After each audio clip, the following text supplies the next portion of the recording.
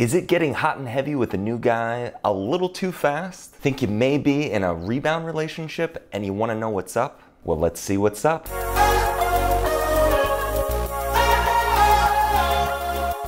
So being the rebound person in a relationship is pretty interesting. I was a rebound twice in my 20s that I even know about, and I had no clue what was going on at the time. Do me a favor, okay? If you think you're a rebound girl or his rebound girl, go ahead and sound off in the comments and let me know exactly what he did that led you to believe you're the rebound. I think your input's gonna be valuable for others, so thank you for chiming in. Now let's get right into the signs that you're a rebound. And right after that, I'm gonna outline exactly what you need to do and what you need to say to him to no longer be his rebound. So you're definitely gonna wanna stick around to the end for that. So number one, there was no spark. What I mean is, can you put your finger on why this guy is with you? I mean, the one girl I can remember where I was her rebound, we had nothing in common. She didn't laugh at any of my jokes. I mean, she barely even made eye contact with me. So what I'm saying is, if there is zero chemistry, what is their motive for being with you? So number two, there's signs of progress without the feelings. So if there are no feelings present, you would probably expect things to die down fast. But the opposite happens. He changes his Facebook status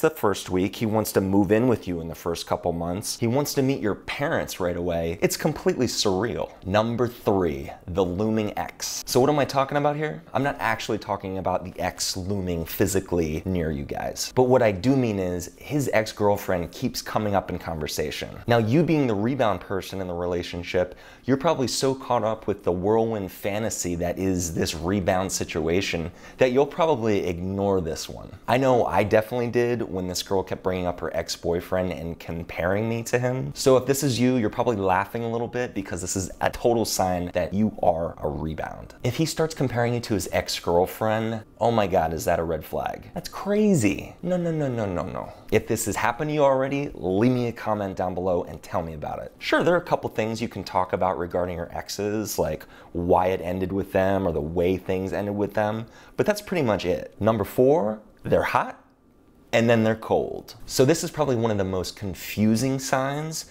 because when you're in it, you think that you're the one that's causing the coldness from him. Unfortunately, they just don't care about you the way you want them to. So a big red flag on this one, if you're out in public with this guy and he runs into his ex or his group of friends and he clams up about you and doesn't even introduce you to the group, and he's basically saying that you're no big deal. So just take that for what it is. If the relationship was real, he would be flaunting you all over the place because you make him happy. Number five, it's just too soon. Like, did he just get out of a 5 or 6 year committed relationship and now he's jumping into a relationship with you a week later?